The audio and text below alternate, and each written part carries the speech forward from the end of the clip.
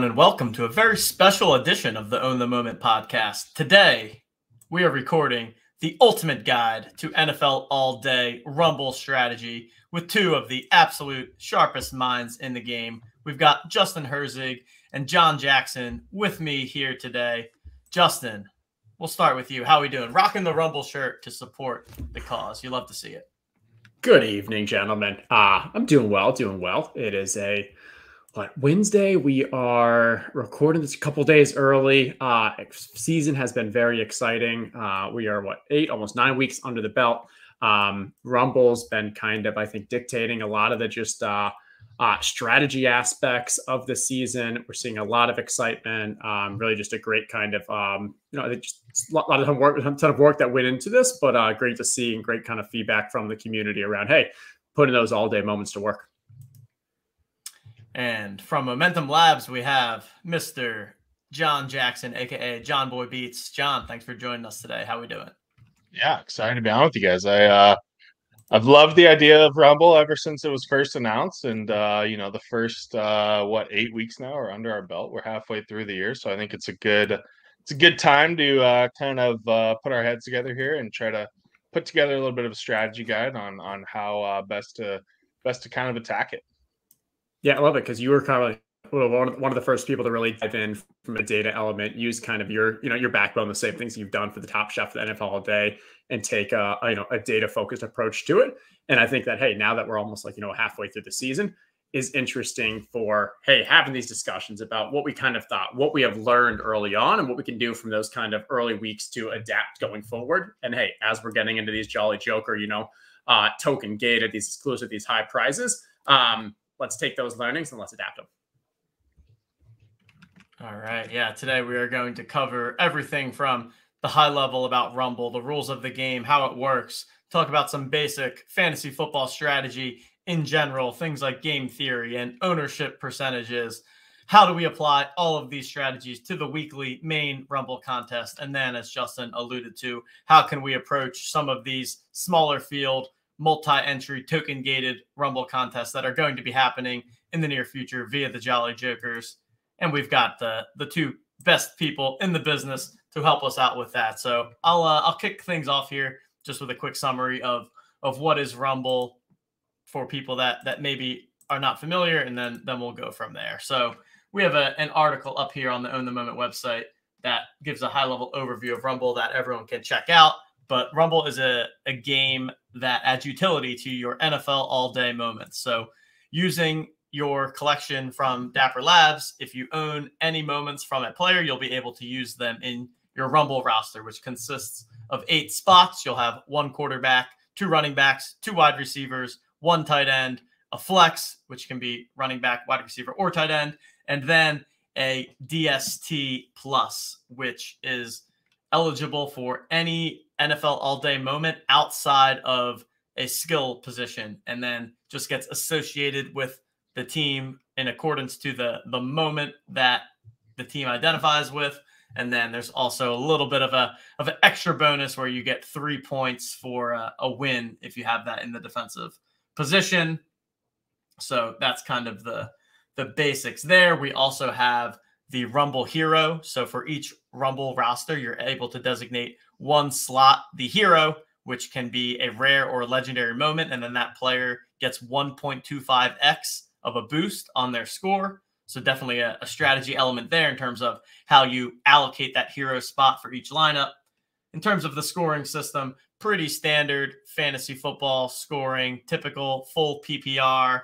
I don't think there's anything crazy to write home about there other than, as we said, with the DST plus, pretty standard defensive fantasy scoring, except for there's also a 3-point bonus for the win. And I think that's mostly it. Every single week, there's 2 more things. Every single week, there's $10,000 in prizes available in non-withdrawable Dapper Balance, $1,500 up top to the winner of the main contest each week. And one last thing is the Rumble Wrinkle. So how this works is that every single Sunday at 1:00 p.m. Eastern time, that is when the contests lock. However, you can use any player, any moment that you want to, including those that have already played on Thursday night, or if there is a London game in the morning or a Saturday game as well. That's just kind of an extra strategy element where you can play the marketplace in addition to the game. So you can choose to use someone from a Thursday night game and know exactly how many points they will be scoring there. And if I'm not mistaken, I believe John leveraged that this past weekend playing some Evan Ingram. Or at least I saw in the marketplace you made a purchase. Did you play Evan Ingram in the tight end slot for this week? No, that's true. I mean, that was definitely something that I wanted to talk through tonight as we get into it, because Evan Ingram actually popped up in the London game on, early Sunday morning, right? And so that is actually where I think there's definitely a bit of an edge. We've already seen it, I think, 3 times this season, and I actually think there might be 1 or 2 more London games coming up. But just having that extra game of, knowing the results before it locks. I think in general, the wrinkle and being able to use the results from Thursday night are underutilized by the field, but definitely the London game, the early morning don't happen enough. I mean, this was a bad tight end week altogether, right? I mean, Mark Andrews put up a dud on Thursday night. Travis Kelce wasn't on the slate. And there wasn't any, screaming values projected. And so Evan Ingram put up, I think, 15 points, early Sunday morning. And when I plugged him into what I was projecting, I was like, you know what, that's probably going to be pretty good of a ceiling outcome for tight ends that day. And so I went and picked him up and plugged him in. And he ended up the second highest scoring tight end on the slate. I think Pitts was the only guy that ended up beating him out. But where we start to get you start to lean into the edge a little bit is Mark Andrews, who put up 6 points on Thursday night, was more owned than Evan Ingram was in the tournament, right? He was 7.5%, and Evan Ingram was like 7% or something. So like that's kind of crazy to me to think about. Yeah, no, I think it's fantastic. And I mean, even if we look at what was the DST plus for this past week, was it going off the top of my head, but was it Arizona that put up do you remember the amount of points? It might have ran around. I think that was in week 7. They had 2 weeks ago, I think. Yeah. Oh. Okay, yeah, so had 2 weeks ago. But yeah, Arizona Thursday puts night, up that like 20-some points. Like, that's a fantastic score for defense. It's very cheap to get on Arizona DST plus because there's so many of the players, and predominantly they're like, defensive, not in high demand. And they were still only input into, I think it was around like, it was less than half of lineups, and it was even substantially less. And I think that there 32%. I just looked up 32% owned in week 7. 20 points from defense. For me, that was a bit of the litmus test of, okay, how many people are actually paying attention to the Rumble wrinkle? Because if you are paying attention, and kind of using it, elementary strategy, there's very little reason not to have played a 20-point defense locked in for virtually free on the marketplace. So I think that tells us that, hey, about a third of people are paying attention to this Rumble wrinkle, which for the people who are watching this podcast, listen to this podcast, watching the show, the people that are kind of, hey, in the weeds, part of Momentum Labs, using OTM Premium, using the kind of the Discords and such, there's your edge. And you already know 2/3 of the people, they're not paying attention. Yeah, I was just clicking through the week 7 teams, the leaderboard. The top 9 finishers all had the Arizona DST plus locked into their roster. So I definitely think navigating what would 10th to finish if they locked in Arizona? Or the one up there that didn't. They played Denver and got 4, so they would have had 16 more points and they would have won. They would have won. There you go. That's crazy. Yep. Yeah, they would have won. That is something. So yeah, I mean, definitely a strategy to be utilizing there. I think it makes it a good point that in our little bubbles of the people that are subscribers to either OTM or Momentum Labs and the people that are watching this video, like, definitely edge to be had there. I think there's probably a good portion of the field that maybe doesn't even fully understand that the Rumble wrinkle is a thing and that it is a part of the game. I know that I still see questions about it. So again, that's why we wanted to put out content like this, to make sure that the people that are looking to take this seriously and get every advantage that they can are aware of all the little different strategic elements. And the wrinkle is definitely something that is unique to this game that does not exist in any other fantasy formats out there. So definitely agree. It's a good starting point to review and something that people should be aware of, and make sure you're following us and following John to get those tips each week. Yeah, no, I think that sounds great. And I mean, I'd love to hear from John. I mean, hey, you're getting to play this on a weekly basis. You're, talking to all of your community and kind of people on Twitter and anywhere around this. What does your process look like for you personally? And then kind of, hey, if people ask you like, hey, for advice or help, kind of, how do you talk them through it? What's that process look like from a strategy, projections, ownership, all that? Yeah, for sure. I mean, I think it's definitely a little bit of a process for sure, just to try to wrap your head around the general like mindset for Rumble, right? And so, because it's not a salary cap type game, right? Like on a DraftKings or FanDuel or something like that, you really can, just play the best plays, right? And you can have as loaded of a lineup as you want, at the beginning of the season, Jonathan Taylor and Christian McCaffrey were, 35%, 40% owned in all lineups for the first couple weeks, just because everybody was jamming the best players. And so, one of the things that I went through early on in the preseason was, I was like, okay, because we know you can play the best plays, like how good are we, or how good can we be at like figuring out who those best plays are, right? And so what I looked back, I just went through like the last, I think it was like the last year. I went through 2021, and I just looked at, okay, like how many times, um, how many different players finished in the top two, like at the running back position, right? And throughout 2021, there was 24 different players that finished in the top two, right?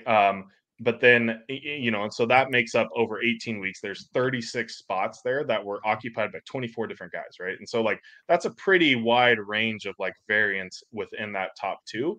But within the top 10, right, which is like, 180 spots, there was only 59 players. So there was only a pool of like 60 players that made up that top 10 every week, right? And so, and a similar thing happened throughout wide receivers as well. There was a lot less variance, within the top 10 necessarily, relative to like the top two. And so basically, like my initial advice is like, hey, we're not going to be that good at like figuring out exactly who the top two are every week, right? But we're probably going to be better at like figuring out who's going to land in the top 10, like who's going to project well and like land near the top, right? And so if you are able to kind of condense your player pool down at the beginning of the week, and not just lock in on, Jonathan Taylor, right? But understand that like, from Jonathan Taylor all the way down to, Dalvin Cook or Najee Harris or whatever, like these are the group of 7 or 8 guys I think have a chance at top, at a top 2 score. You can kind of look at projections, you can kind of look at ceiling, all this stuff. But if you condense your player pool a little bit, then you can start really paring it down a little bit more with ceiling outcomes, with projected ownership, and trying to find some leverage there. But I think that's an important thing to like think about is, we have to have like the ceiling outcomes in a contest like this, right? It is, with a GPP or a tournament style thing where you want to be the top scorer, you need to have, the best outcomes of the players, right? You need to have like the top 1 or 2 guys at every position for sure locked into your lineup. And so starting there and being able to like cut out a bunch of players who probably don't have a potential to get into that range, I think is an important place that I start with every week, just trying to narrow down my player pool to like, maybe 10 guys at every position, even less at some, like at tight end. And so when you weigh that against like your actual all day collection, do you kind of go into it knowing like, hey, I'm going to have at least one of all of these? What about rares and getting that bonus aspect? Or is it more kind of reactive and it's a, hey, first I'm going to start with the projections and the players, and then I'm going to look to my portfolio and go, oh, well, I have this player, I don't have this player. Maybe I can get this player. How's that kind of dynamic playing? Yeah, for sure. I mean, I think at this point, like my collection is pretty. I started in the off season just kind of mainly hinging towards like the better players, right? I didn't I didn't spend too much time speculating. I probably lost out a little bit of opportunity there at the beginning of the year with when everybody was able to, sell different pumps and stuff. But I didn't really do too much of that. I just kind of focused on just buying like, one or, 2 moments of all the better players. And so right now I feel like I have a pretty good collection of like, the top 5 or 8 at every position. And then as kind of the projections come out, or like as people get hurt, right? Like we've seen Ramondre Stevenson have some really good projection weeks. We've seen like Tony Pollard last week, a really good projection week, who, normally aren't in the, top 5 people that you think about, right? Then you can kind of ebb and flow a little bit, and head to the marketplace and try to fill in the gaps there. But I think that's kind of how I look at it, is like it's good. And I mean, we've seen with like the all day challenges, right? Like the end of week challenges are often like having to do with the top 3 rushers or top, 5 receivers or whatever. And so just having that, you know, uh, collection there with that has a lot of the best fantasy players is going to benefit you on the all day side also. Love it, love it. Lots to unpack there. A lot of good takes there. Zooming out a bit, right? I think when I think about putting together a Rumble lineup or any kind of fantasy sports contest, there's projections, right? So just like like John was just saying, who do we expect to be the best players more often than not on a given week? Then we have this concept of stacking, which, maybe doesn't come into play as much in Rumble if you're just trying to jam in all of the best plays. But this idea of stacking correlated pieces in a lineup, so pairing up a quarterback with one of their wide receivers, because when they're throwing a touchdown, if they throw it to that wide receiver, you get double the points on that given play. We saw it last week with my Philadelphia Eagles, Jalen Hurts to A.J. Brown. I think that was a stack that certainly put up a lot of points and wasn't terribly high owned from an ownership percentage standpoint, which brings me to that third piece about ownership and leverage, and playing a little bit of the game theory angle, where we're trying to find plays that have a high ceiling and have a great chance of being the top 1 or 2 scorers in their position, but are going to be less owned by the field, right? And looking at last week's scores, Alvin Kamara was a great example of that at just 10% ownership, which in Rumble is a really high leverage spot for a top end player. And I don't remember if he was the highest running back score. If he wasn't the highest, it had to be close, up with probably with McCaffrey. But yeah, between projections, stacking, ownership, leverage, definitely important things to be thinking about as you're putting together these Rumble lineups, and also as you're kind of navigating the marketplace and looking to build up your collection, having those different stacking options, having quarterbacks and wide receivers paired together, waiting for the time when they have an extra juicy matchup or a high scoring game environment on a given week. Those are the kinds of things that I think are super important to be evaluating as you're putting together your strategy each week.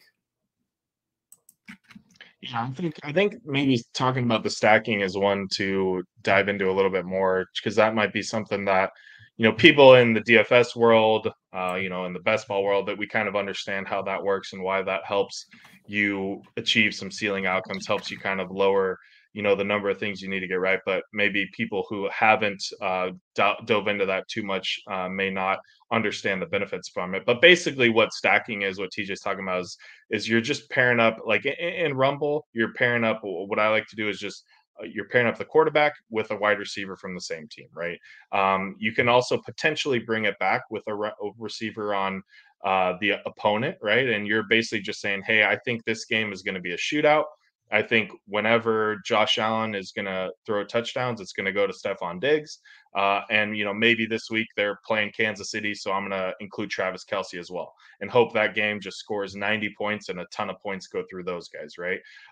And what that does is that takes your Rumble lineup, which is uh, is it eight or 9 different players? I forget off the top of my head, but a 9 different piece parlay, and it breaks it down into like a 7-piece parlay, right? Because if you get that one game right, that takes off 3 of your players out of what you need to hit in order to get to the top, and it just kind of leverages and increases your odds a little bit of chasing up the leaderboard there. And so typically when I'm playing every week, I'm always going to pair up the quarterback with at least one pass catcher. And typically I'm not going to go with a double stack. I'm usually just doing one.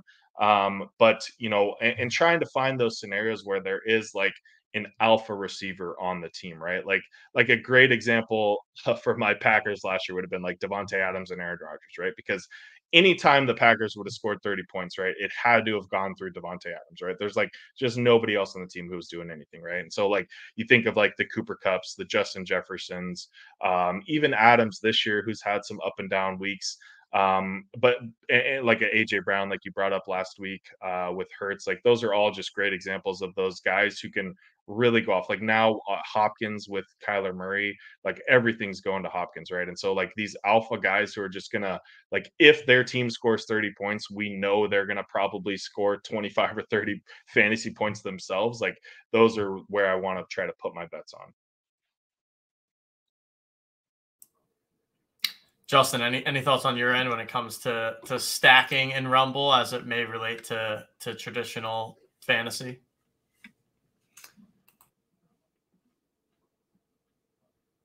Oh, you're on mute. Looks like Justin maybe having some. We'll talk about the so while we're waiting on Justin, I want to talk about the leverage a little bit too, because you were bringing up some leverage spots, right? And so like there's an angle to leverage things, right? Where you're talking about the Alvin Kamara 10% owned, right? Which, you know, compared to I think Derrick Henry last week 47%, Saquon Barkley 33%. Like those are huge discounts on, you know, being in lineups relative to where other studs are, right? And so like that's an angle to have leverage, right? And you're just saying, hey, like there's no way that Saquon Barkley should be there's not three times the chances that Saquon Barkley is going to outscore Kamara, right? Like maybe that's a coin flip. So if Kamara is projecting to be relatively low owned, then that's kind of a great spot to just go to Kamara over Barkley. But another interesting spot for leverage is to try to understand which players are going to be popular. And then to try to go to like the opposite side, right? So like a couple weeks ago when Eckler was like, I mean, Eckler's just been amazing this year, right? He's like he's the top scoring running back in fantasy, and he seems to score like freaking 2 touchdowns a week. But you know, there was a couple games in a row where Eckler was hot, and Keenan Allen had been out, right? And the Chargers were in a pretty good game, I forget exactly who it was, and so I knew Eckler was going to be popular. So instead of playing Eckler, I played Justin Herbert and Mike Williams, right? And so in the event that Eckler fails, right, and he doesn't score 2 touchdowns or he doesn't get 150 yards rushing or whatever it is, then not only do I just like have a different running back and I gain some points there, but I'm saying, hey, I still think the Chargers are going to do well here. Like they're still in a good game. They're still probably, you know, maybe going to score 35 points or whatever. And so if Eckler fails, then who's going to do well if they score points, right? It's going to be Herbert to Mike Williams probably, right? And so, you know, I don't think it worked out for me. I think Eckler still had 3 touchdowns that week and the bet didn't pay off. But if it did go my way and all of a sudden now my lineup jumps, you know, 35% of the field who have a dud and Eckler, like that's really leaning into that leverage. And those are some areas where you can really start to kind of see that running back versus, you know, receiver quarterback leverage and really, really lean into that. Yeah, no, I like that a lot. And I think as we see ownership go up, as we have some really studs, and a combination of both high performing in fantasy, but also widely available with moments, because that does play a role. We want to make sure that there are a lot of the moments so more people can play them. That's when those leverage spots do come into play. And again, yeah, you either want to go full leverage and hit the double leverage with that stack, as you mentioned, with the Herbert, Mike Williams or so. Or if you're, hey, going off of a running back, maybe you have a high upside guy like, Christian McCaffrey is going to become very popular. Maybe you go with a Debo because Debo can still get a touchdown or 2 on the ground, comes leverage off of Christian there. And so I was looking a little earlier on, like, we've had 8 weeks so far. How many of those weeks did a stack win? So week 1 was Mahomes Kelsey. Week 2 was a Jalen naked. Naked meaning does not have a stack partner. Week 3 was Mark Andrews. So both the first 2 stacks were with one of those elite tight ends. After that, we had 2 straight weeks of Josh Allen without any stack partner there. And then you had 2 straight weeks of Burrow, Chase, and last week was Jalen and AJ. So 5 out of those 8 weeks were stacks, and it was either with the complete alpha, Jamar Chase, or their elite tight end, which the elite tight end not only gives you that high upside for that stack partner, but also gives you a major edge against the rest of the field who's not playing an elite tight end, who's probably getting substantially fewer points. So if that elite tight end gets off, you can still pull out some huge upside with other one-off wide receivers. So I think there is like even more in this system, because when we think of traditional DFS and salary cap, if you play Travis Kelce or Mark Andrews, you likely have to go cheap at wide receiver somewhere else. That's not the case in Rumble, because you can play whoever you want as long as you own their moment. So that's why I think there's actually there's substantial unique value in stacking these high upside tight end scenarios, because it's a lot easier to pick a one-off elite wide receiver than a one-off elite tight end. And then for the ones that there was not a stack, it was a Jalen and 2 Josh Allens.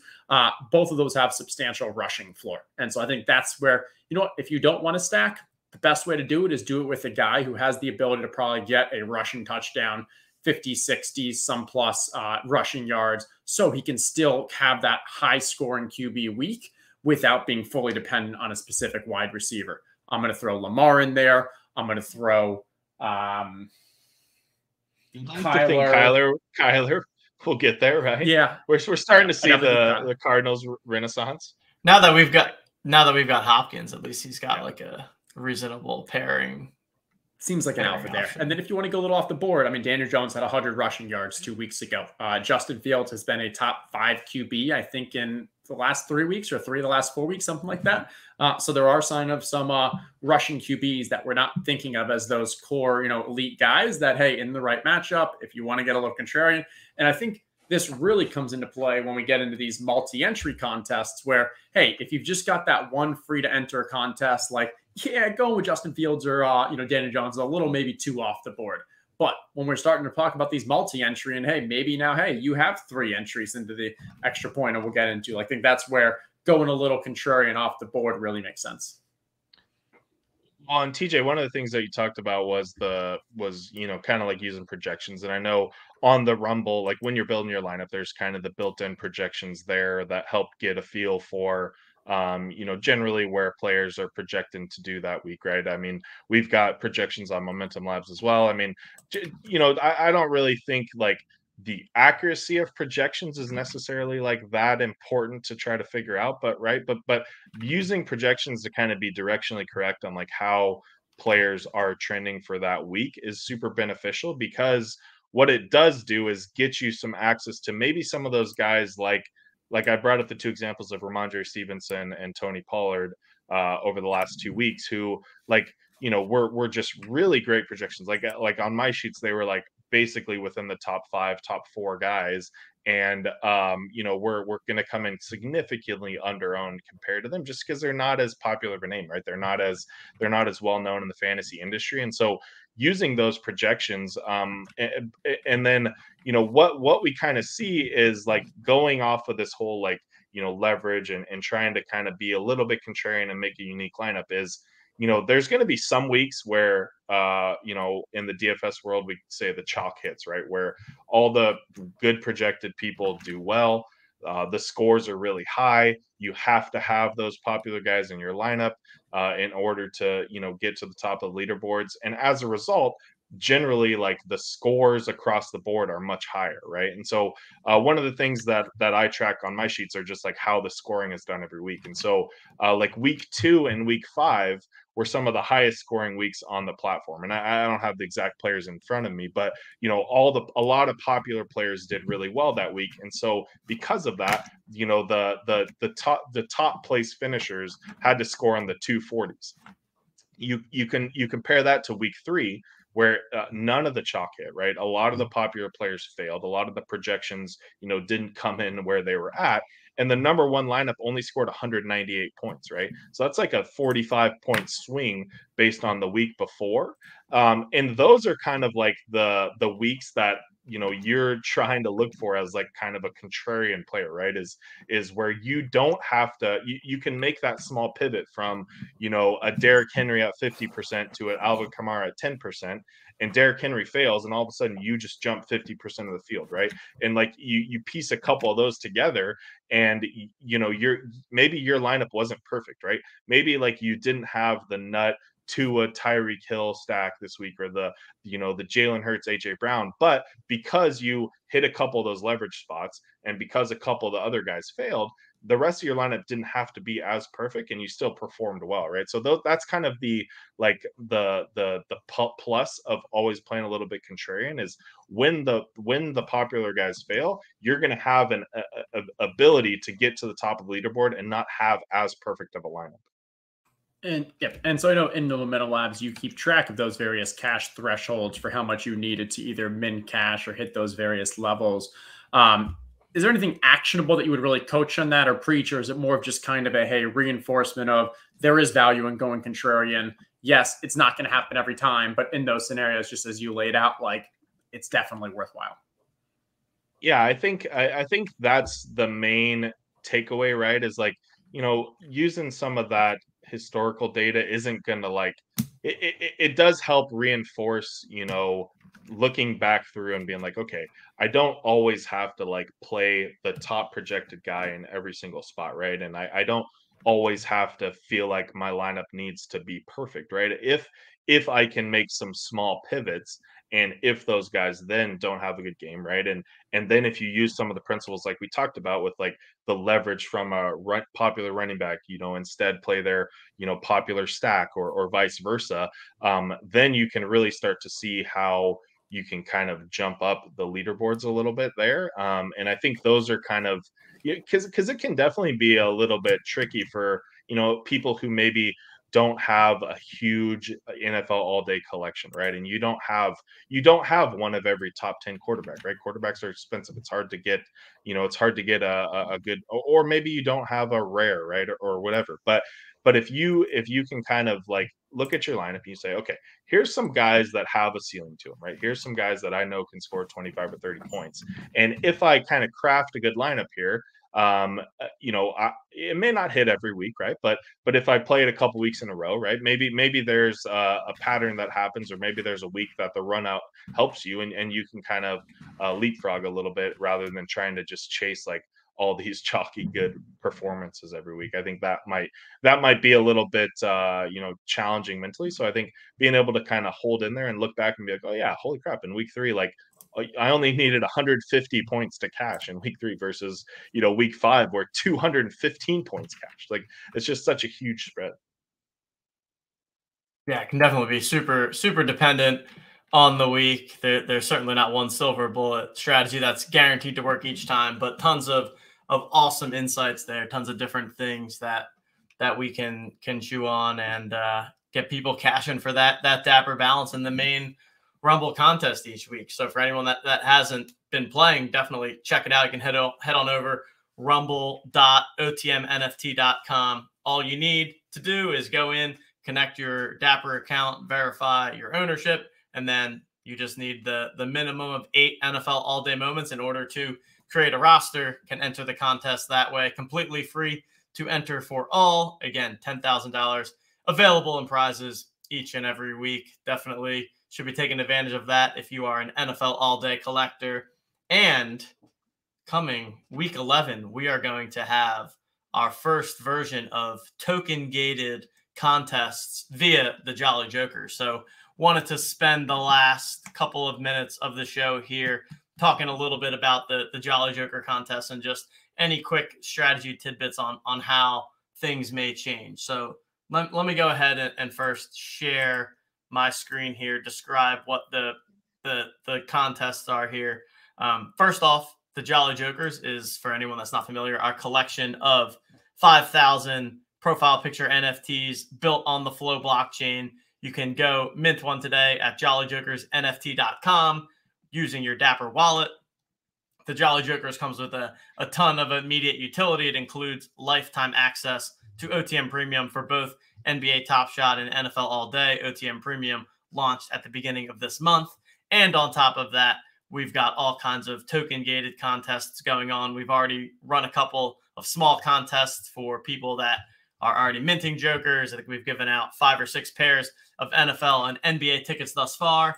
And we are going to be kicking off our series of contests with $100,000 guaranteed in prizes. So here is how that breaks down. The total prize pool is broken down into two series of contests, the first of which takes place during the regular season. It's an 8-week cumulative set of contests where you'll create your lineup, and each week the scores will accumulate, and whoever has the most cumulative score at the end will be the winner. And then we will also be running a playoff contest that some of the details of that are TBD, but 2/3 of the prize pool is going up front in these regular season contests. 1/3 of it will be going in the form of the playoff contests. And then there's different tiers depending on how many Jolly Jokers you have minted. So we have the extra point, which is for people that have minted one or more Jolly Joker. We'll talk about that in a second. Then we also have the field goal, which has the largest prize pool at 50% for people that mint 3 or more Jolly Jokers. And then the touchdown, which is for people minting 6 or more Jolly Jokers. And what we have here is two different dynamics. We have a dynamic of multi-entry, which comes in play with the extra point contest. And then we have this dynamic of smaller field contests, which we will see in the field goal and the touchdown, both of which are single entry, but will have much smaller fields than we've seen thus far in Rumble. Okay, that's the high level. We're going to start with the extra point contest. So the extra point contest is the main one. How this works is that for every Jolly Joker that you mint, you will get 1 entry into that contest. So if you've minted 3 Jolly Jokers, each week you will have 3 lineups that you can enter into Rumble. So for John, it would be John Boy 1, John Boy 2, John Boy 3. You create your lineups. You get your scores for each of those. Each week, you then create a new lineup associated with the previous one. And for the lineups within a single contest, you cannot use a moment more than 1 time. So if you own one single Justin Jefferson moment, you can play that moment in the main Rumble contest and in the extra point and in the field goal and in the touchdown. You can play it in all the different contests. However, you can only play it 1 time in the extra point. So if you have multiple lineups in there, you can only use that Justin Jefferson 1 time. I think that's really going to add some strategy and definitely give some benefits for people with the larger collections. Yeah, so I think that's kind of the main thing there. And then we've got the smaller field goal, and touchdowns. I think that kind of sets the stage for what these contests will look like. Justin, maybe I'll kick it to you first in terms of your reaction to the Joker contest and what that will look like, and then we'll get John's thoughts as well. Yeah, no, I'm excited. I'm excited. I wrote up an article a week or 2 ago, kind of talking through some of the elementary, kind of the first off like strategy. Since I'm not able to participate, I at least want to pretend and play through the strategy elements and have that kind of aspect. And it was fun to kind of think through like what I would be doing, like from a strategic sense of, hey, would I go stacks here? Would I go more contrarian? So highly recommend reading that. Check out that article on the OTM site. But at a high level, I think the recap is, hey, with the multi-entry, I think, yeah, you're going to be competing against, we'll see whether it's 1,000, whether it's 1,500 or so different entries. You may want to go a little more off the board. Anyways, no matter how many are in these contests, it's still going to be substantially fewer than we see in the free Rumble contest that's been having, around 5,000 all the way up to 7,000 early on in the season entrance. So there's going to be some strong value here just being in. But I think as you have kind of multi-entries, it really does, behoove you to start going a little more contrarian, a little more off the board. Maybe you play that one, hey, here's my favorite one, here's my best moments in this. And then the other ones, I'm going to go a little off the board and mix it up some. So I think that's really fun from like an extra point with the multi-entry. I think for the others, that really comes in is like, hey, when you're playing that free to enter, the large one, hey, top 300 cash, you're competing against like 5,000 or so people. So like you're having, I don't know, like less than 7%, maybe around 5% or so of people actually cashing. And if you finish 300 in first place, it's the same thing as finishing in last place. You're not getting anything. And so in the main free to enter one, like that big one, yeah, you want to go 100%. Just go for the top. And if you don't get the top, 300 first is the same as last. For these, it's season long. So getting 301st is very different than getting last place. And so it's maybe you don't want to go just full tournament, full contrarian, full, high upside, because maybe you want to take a bit of safer approach and say, hey, my goal is actually, I'm going to try to finish in like the top 25% each week. I'm going to let other people get crazy. And maybe as the season goes on, if I'm doing really well, then maybe I stay with stay the path, go with the chalky guys, go with the top ones. If I do poorly early on, maybe I now take a couple more risks, couple more strategy. But because each week matters, and getting to 0, having a dud score, getting a really bad week, that hurts you just as much as like the other weeks as they do really well may help you. That whole body of work across those 8 weeks makes it really interesting. And yeah, for that field goal, for that touchdown, like payouts are going to be pretty flat. So you're really going to want to kind of weigh the upside with the safety.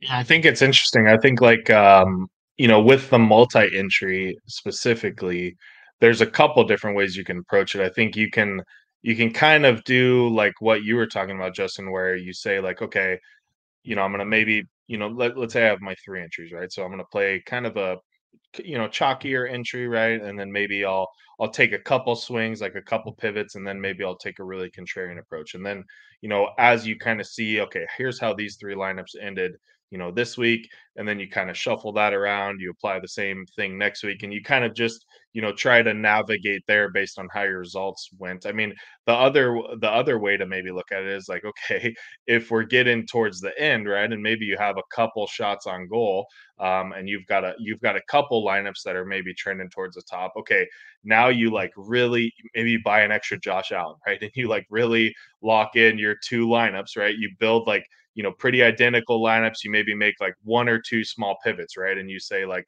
okay, instead of Diggs here, I'm gonna put Tyreek Hill, or instead of Kelsey, I'm gonna do Andrews here, whatever, right? And like you really try to just cover all your bases there once you get towards the end, and really try to get those those high score guys in there. I just think there's a really cool ways to try to figure out how you're gonna approach those multi entries, and it's definitely going to be it's definitely going to benefit people who are really kind of locked into the game theory of it and understand like when it's like if you enter one of your lineups and the first like 3 weeks it kind of duds out, well then it makes all the sense in the world to just take huge swings every week, right? And like it doesn't make sense to ever play Christian McCaffrey, or it doesn't, you're hoping for that Miles Sanders 3 touchdown week, or you're hoping for a random Patriots receiver to score 2 touchdowns or something, and to really leapfrog everybody. And whereas if you start out hot, then you're really taking maybe a more conservative approach and trying to play it safe. So I think that's going to be fun for sure, to try to figure out. And then like when you start getting to the smaller fields too, I mean, you see this in DFS, right? If for people who are playing the really big contests, that are the really big contests, entry levels that are really small fields, you start to know like what the field's going to play, or you start to understand like, hey, like yeah, probably in this contest, like even though the projections are saying, maybe this guy's going to be 20% owned, probably in this contest is going to be like 60% owned or whatever, right? And so like you can probably get a feel for like what those people in that lineup are going to lean towards every week as the season goes on, and you can really start to tailor your lineups there. And so I think there's a lot of potential there for people who are kind of willing to dig in a little bit, and really kind of dig into the spreadsheets, dig into the the projections, and try to find an edge. I mean, I think there's going to be plenty to find. Yeah, because I mean, I think right now I don't have the latest mint numbers, but it's something only like 25 to 30 people would be eligible for that touchdown contest. So that's like 25, 30 people for $13,000 in the regular season, and then hey, another $7,000 contest in the playoffs.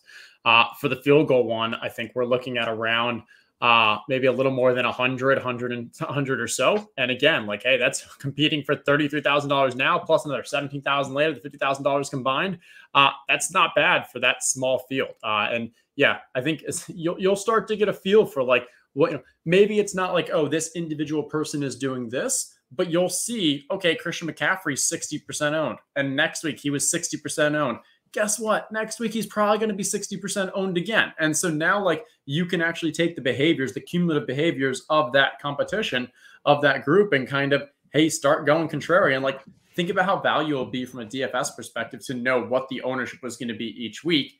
Yeah, matchups are going to play some role here, but at the end of the day, like Christian McCaffrey, Justin Jefferson, Cooper Kupp, like those guys are matchup proof. That matchup doesn't matter that much when salary doesn't really come into play. So I don't think ownership is going to substantially change week over week other than buys.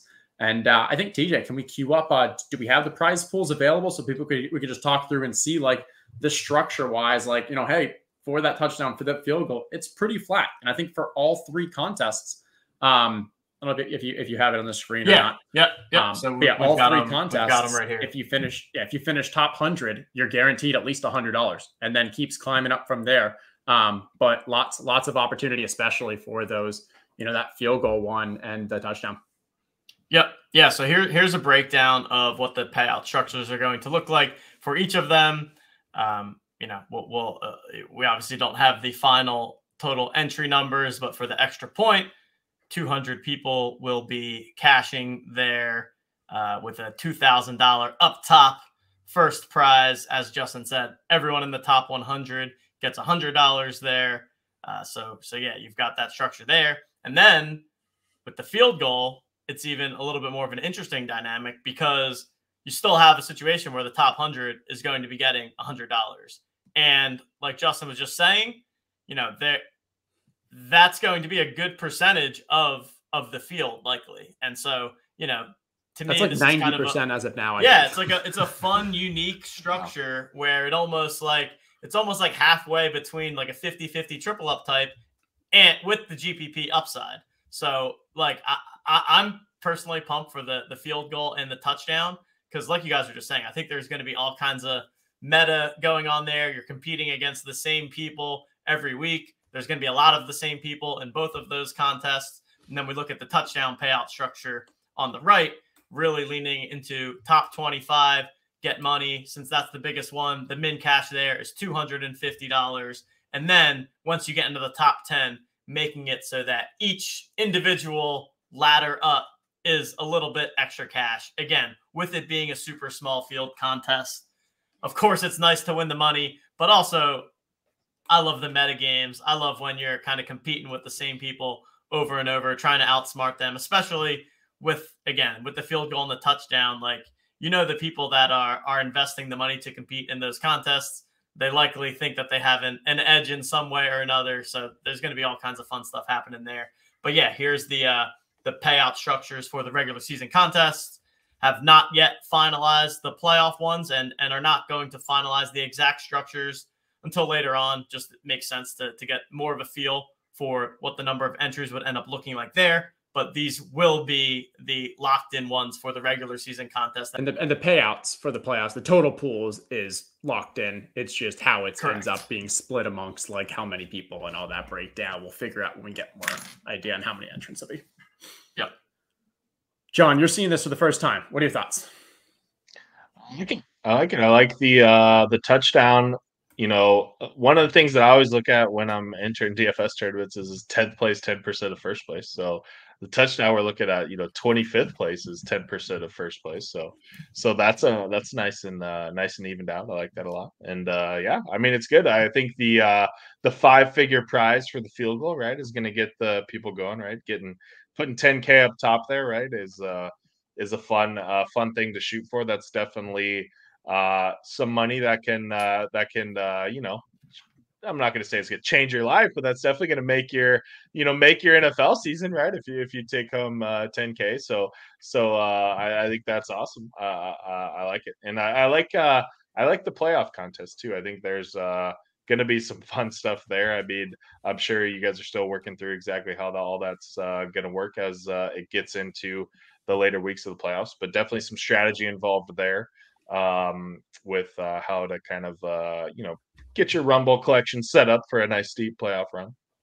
Yeah, for sure. Well, I am noticing that there is a typo in these playoff contests here. I just noticed that now. So, okay. So it is 10,000, 17,000, and 7,000 for the playoffs. So makes sense. It's about a 2/3, and it adds up to the same total. Exactly. Yeah. But yeah, playoffs will be fun too, and like that.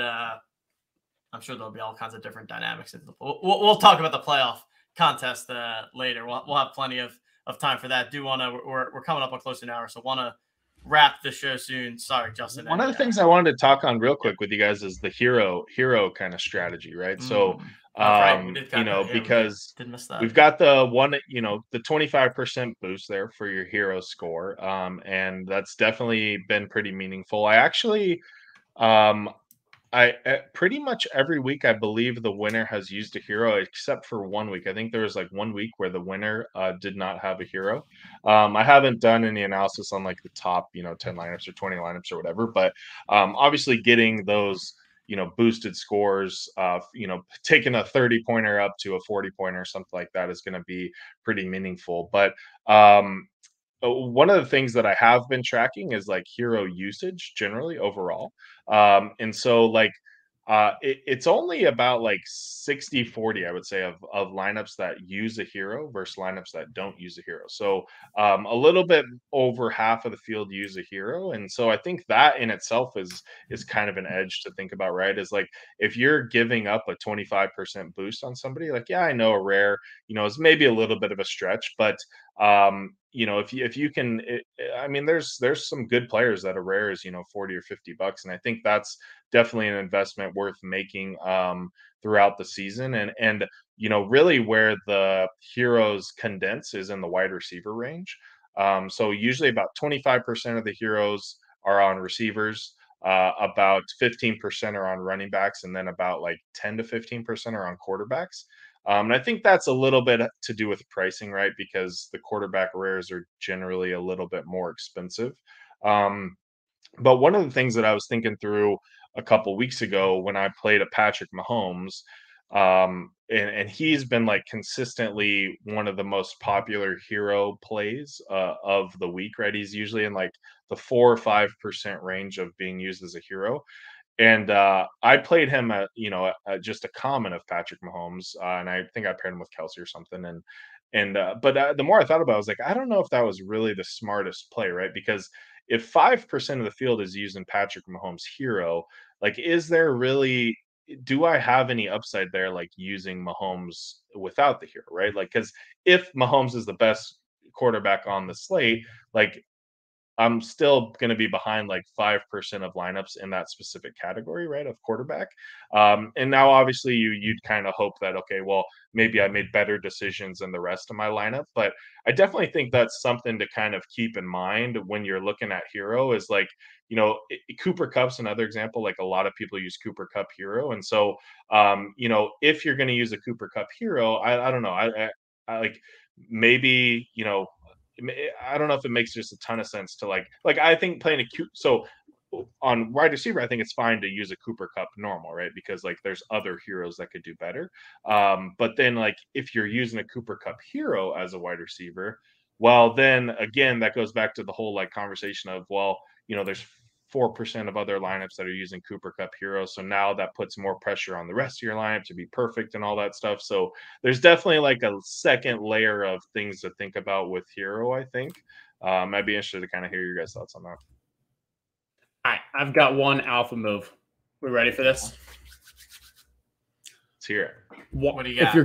If you need like, a hero, you don't have one, you want one that you can feel like, hey, I can play this every week. And I think like, and it's not dependent upon other guys, Amon-Ra St. Brown, $39. I just went to the marketplace right now. I'm buying one right now. So I just bought one, and I can't play, but I was like, you know what? I like this. I'm going to do it. I'm putting my money where my mouth is. Because he's getting the past 2 weeks since he's been healthy, he's getting a 25% target share. You just traded TJ Hawkinson away. It's not like you need him in a stack, like you need to play, the QB aspect with him. So he can very easily go off on his own. And he's matchup proof, just the way that offense is set up, the way that like that kind of, his role in there. So if you want just like, and go look, I mean, yeah, like I think that's a good one, but there's probably other ones like this. I literally just went on OTM and I went like, okay, so I sorted by rare moments, wide receivers, and the cheapest ones. And he was one of the cheapest ones, which is just absurd. But you could just go down the list and just from a process wise, like if you just have one rare wide receiver that you're comfortable playing every week, that's fantastic. You can use that as your rare. You're getting a major edge on the field, and you don't need to be swapping in or worry about stacking in.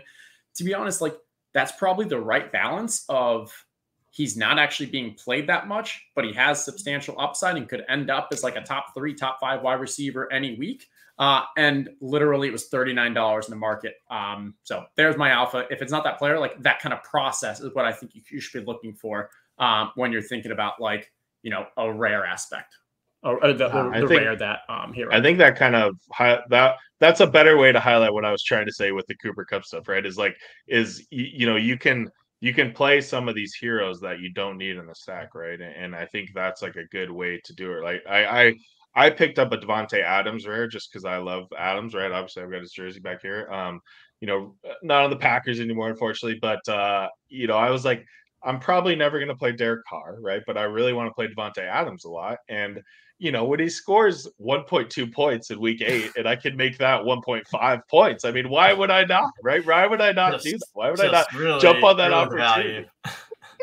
That was right. But really yeah, no, I think Devontae probably is the highest, like from a preseason projection, still where we like him. I mean, Justin Jefferson's probably expensive too. But like, yeah, you're touching on the right thing where, hey, playing a Kelsey, you know Mahomes is going to be, and you know that stack's going to be very common. Same thing with Mark Andrews and such.